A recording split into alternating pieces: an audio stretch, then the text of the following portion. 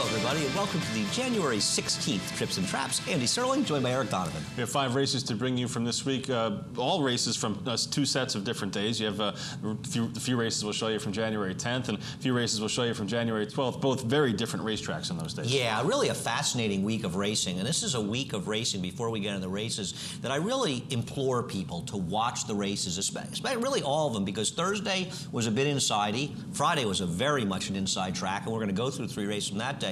We'll show 2 races from Sunday. We had only the 1 race on Saturday, and then we didn't show any race from Monday, but we had opposite tracks because the inside, very right on the inside, very questionable on both Sunday and Monday. And these are the kind of days, and this is the kind of week that if you mine horses out of those week, there's a lot of money to be made, but you have to do the work. And we did have a weather situation during the middle of the week with that fog and warmer temperatures on Saturday, which very well could have changed the track around a little bit. Oh, I'm sure that's the case, because I don't really think that Glenn and his crew are doing anything particularly differently, and sometimes the track is just kind of goofy, and I think this track will tilt towards the inside, and they do a very good job of keeping it even, but it just seemed like something weird happened, and there were definitely some interesting races on Sunday especially, but even on Monday, and there's going to be some interesting stuff coming out of it. Very much looking forward to seeing a lot of horses run back from all 4 of those cards. All right, well, let's take a look at some races from Friday now. We'll start off with the second race, a maiden special weight for 3-year-olds going a mile and a 16th. This could be a very important race going forward with the winner Barati looking at some important stakes here over the winter. I agree. The first thing is that the people who are falling for the one Barati, who may turn out to be a decent horse, we're going to talk about him.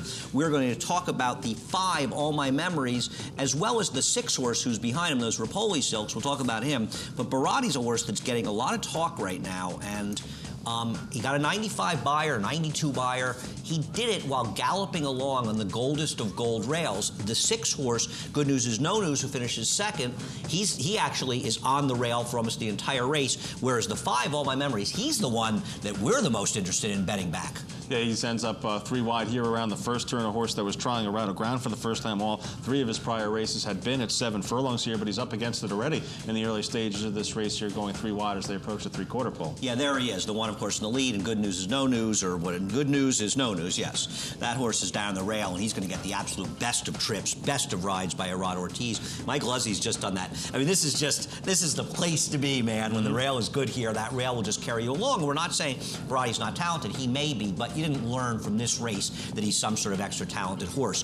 What you want from this race, and whether it's the 5 All My Memories or even other horses that chased outside, you want horses that were on the outside. The horse that ran 1, 2, 3 here spent almost the entire race on the rail as the 3rd finisher. He's not even in the picture, and he's on the rail. And that's a Gold Eagle, a Rare Eagle rather, the 3rd place finisher in Copper and Black Silks, who is, as you said, not on the picture yet, but the 2nd place finisher, Good News Is No News, in the 5th down on the rail there. The winner Barati obviously on the rail, and 3 wide, still plugging away on the outside. There's the 5 All My Memories. Yeah, I mean, the first thing is that Good News Is No News. I want no part of him going forward. He's okay. He's had his chances, but he'll be really dressed up by riding the rail here, the ones there. Now, Barati is what he is, and we'll analyze him when he runs in the stake. In all likelihood, he'll be over his head and over bet. We'll see. He's a young horse. He could improve, but he was helped by the racetrack. The interesting horse to talk about is All My Memories, who ends up finishing 6th in this race, beating about 15 lengths. I'm not sure that 6 isn't too short in the inner, and I don't think it's fair for either one of us to say he doesn't want to go long. I just don't think he had any prayer with the trip he got. Yeah, you're right about that. I mean, he does, fold up his 10 pretty well here. I mean, he's beaten 14 3/4 lengths, but all this could be magnified by, that strong inside. So, it's a question to him. Do you come back with him with confidence if he's going long again? If he's backing up to 6 furlongs, do you need a little bit of a pace in front of him? Could he end up in a field where, as we work our way through the winter, where he's just simply better than most of the horses he's going to be running against? Well, we'll see. It's a pretty good field besides Barati. I mean, he's just a horse that's going to look a lot worse than he is. And what happens with these gold rails is you have this sort of blowout effect where the horses that stayed on the inside, in this case the 1, 2, 3 finishers, all ran seemingly better than maybe they're capable of running in an even situation, and the horses that had the outside chasing trips, especially All My Memories, they look worse, so it really expands. And this is a perfect example. 6 lengths from 1st to 2nd, 4 1/4 from 2nd to 3rd,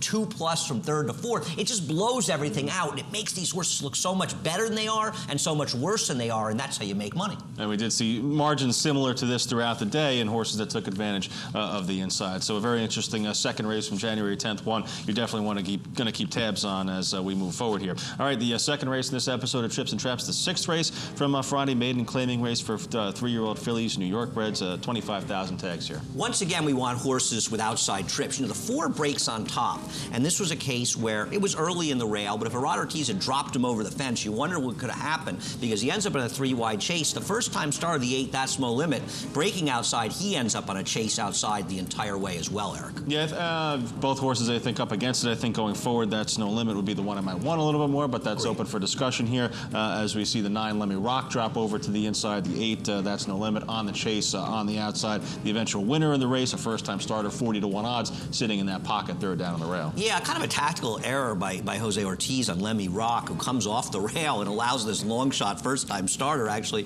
Andromeda's Risk, another horse that rode the gold rail and rode it to a massive victory, almost 5 lengths, at 41-to-1, showing how strong that rail was. I tend to agree with you, Eric. While She's a Sizzler chased 3 wide, and I would definitely give her a chance going forward, That's No Limit. That was the horse who was chasing all the way on the outside, but also fighting for the lead the whole way. Mm-hmm. And also, you know, I think a big difference in experience in what was going on in this race for both horses. That's No Limit was a first-time starter for the Mike Huschenbarn. The 4, She's a Sizzler, getting a big, trainer switch first off the claim here for Rudy Rodriguez, a horse with some experience and some back races in the past too. So going forward, I'd prefer the horse with the lesser experience and the horse that did a little bit more running early on there. But I think you can even see it with She's a Sizzler. It's almost like she's running in place at this point, you know, because at that point, it's like if you have that outside trip, it's very hard to gain ground even, whereas the rail is catapulting horses upward. It's not the case with a horse like that who's chasing outside. And I think, once again, you want to look for horses in races that were chasing on the outside, whether they were chasing the pace or they were trying to close on the outside.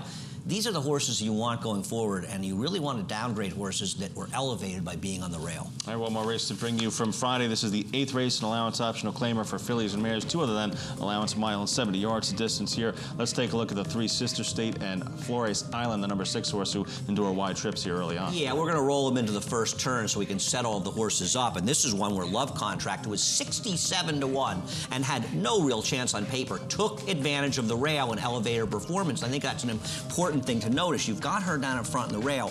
Out here, you've got Sister State, who, because of an unaggressive ride, hung out in the middle of the track. The 6 horse, the eventual winner, Flores Island, that horse was caught outside. Flores Island, who wins this race, I want this horse moving way up next time, because she is a horse that's ready to take a step forward. And the eventual 4th place finisher, that's the 8, the best option. A terrific ride by Escobar, getting this horse all the way to the inside, but really all she did was take advantage of sucking up inside.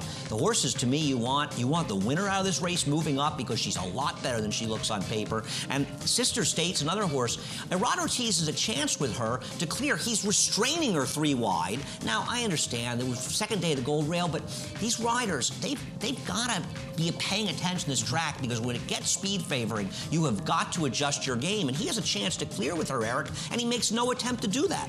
Yeah, I mean, I don't know if he thought maybe they were going a little quick early on, that if he did clear, he'd burn him up too much a little bit there. Horse. Yeah, he was strangling there. I mean, the fractions were 23 and 348 flat, though. I don't know how much faster you really could have gone and expect to have something left. It was a fast. Well, the final time was 141 and 3. Mm-hmm. Okay. I mean, it's a pretty fast. I hear what you're saying, but you're better off letting your horse run. On the other hand, it's an inside track, and that's the reason. Sister State's a horse, I like her, and I'd give her another chance out of here. But I come out of this race particularly impressed by the winner of Flores Island, who's the only horse that was able to do what she's done so successfully, save the 8th winner on Thursday's races. And here's the 8 moving up the inside. Great ride by May Escobar. Yeah, I mean, you see saving all the ground there, and that long shot, the best option toward the back of the pack. But Flores Island, with that wide trip throughout, still going on with it here. Those Sister State starts to tire a little bit. Flores Island, looks like she's going to have her hands full trying to run down Love Contract. That big stretch out at 67-to-1. Looks like Love Contract's going to pull away and win here. Finally, the class, I guess, in Flores Island just grinds her down. The experience going long as well. But the 3rd place, or the eventual 2nd place finisher, rather, I Like Candy, spent a lot of the time down toward the inside as well. A super effort here, I thought, from Flores Island too. All the other horses that were 2nd, 3rd, and 4th were saving ground there most of the way. No, an exceptional effort by a horse that won by 3/4, and I don't think that people will appreciate how terrific that effort was. And you have a horse like Love Contract. I think that's what you look for when you talk about gold rails. Mm-hmm. Horses like that. a first-time starter, the big winner at 40-1. Well, it was a first-time starter. Perhaps the horse can run a little bit. But when you get a horse like Love Contract is able to run as well as she did, seemingly a winner, 67-1, and you look at her PPs, the rail was the reason. And when you look at that, then take another look at that second race that we showed and try to put it all together and realize why it's dressing those horses up. Yep, good points there. And now we'll get the opposite spectrum of it from Sunday's races. We'll take a look at the 6th race now. Back-to-back races. Actually, we'll do the 6th and the 7th, but the 6th, a maiden special weight for New York bred fillies and mares going 6 furlongs. I think it's official, Eric. I think Rockin' Cozy has won the award. There no horse has been on trips and traps, and justifiably so, more than Rockin' Cozy, and still a maiden. The 12 horse who runs very well to be second, River Est, ends up stumbling at the start and dropping back after that. River Cozy gets left, but now we've gotten to Sunday's card, and right down the rail is not the place to be. And guess what? Despite where she could have been, that's where poor Rockin' Cozy ended up. Yep, she gets a little bit off the rail here, but they'll be angled down toward the rail more throughout the running of the backstretch here, down toward the inside. Obviously, you can't miss her with that gray, almost white color of hers. And on the outside, you see the 12 River Est chasing.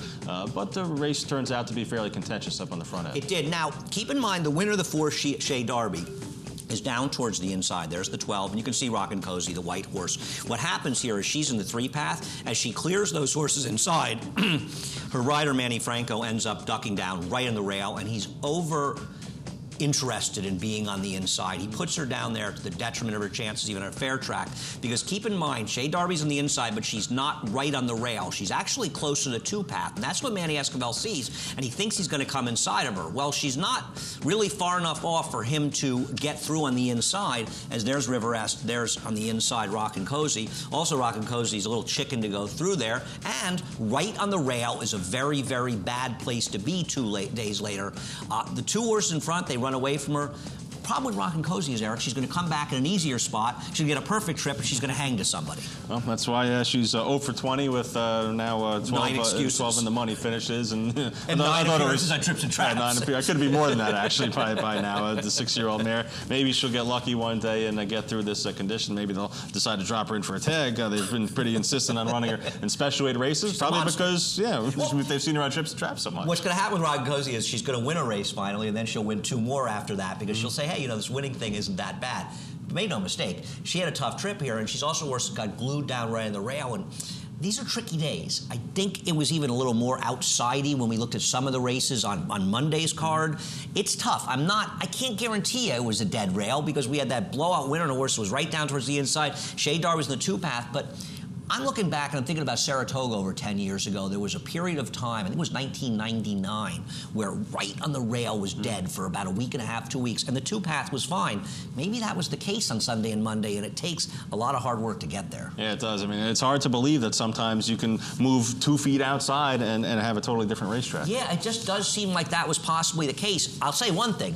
It was a very different track than we saw on Friday and even Thursday, and that's what's so interesting about last week. No question about it. All right, one more race, the final race on this episode of Trips and Traps is the 7th from Sunday. 12-5, 3 lifetime claimer for 4-year-olds and up, going 6. Yeah, I don't think Little Wyatt was winning, but Little Wyatt could have benefited from some better choices maybe by the rider here. And once again, it's trying to stay down towards the inside and maybe even thinking about Thursday and Friday's track, but it was a different track here, and he ends up getting jammed up.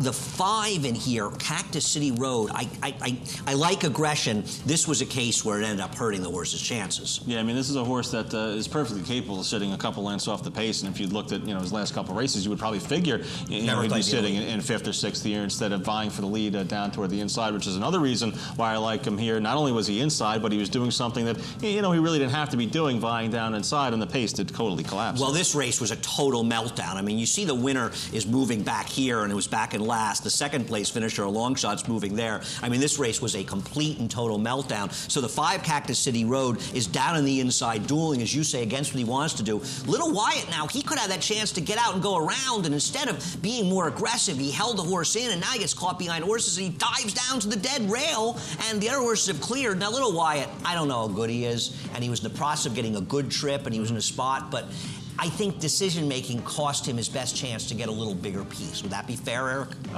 Yeah, I mean, what did he finish fourth Finishes here? He fourth. could have been third, I He guess. would have been third. I don't think he would have been second. Yeah. He certainly would have been third in here. And, you know, it's tough because you're in that spot. But I think in general, unless you've got a gold rail, you got to get outside in the clear. And you got to let the horses go. It's not, you don't have to eat dirt behind them. I don't know. Easier for us to watch them to be out riding them. Yeah, I think we all benefit by seeing what's going on, you know, all around the horses. Whereas when you're on, you know, if you're on the horse's back, it's not quite as easy to tell what's coming up alongside of you and how the pace is going in front of you. Yeah, and the other thing is, it doesn't really matter. You know, playing the blame game is a waste of time, whether it's blaming yourself or blaming others. The point is, what can we learn from these races going forward? And there is no doubt that last week, the week that encompasses the 9th, the 10th, the 12th, and the 13th, is going to be a gold mine of horses off of trips, horses that will not be obvious, because dead rails and gold rails, they're not obvious when you look at speed figures and you look at final finish. You do the work on these cards, and you look at some of these races as guides, but you do them all, and you're going to find some horses to make some money with. Horses are going to pay prices that they shouldn't be paying. No question about it. Looking forward to seeing these horses run back, especially,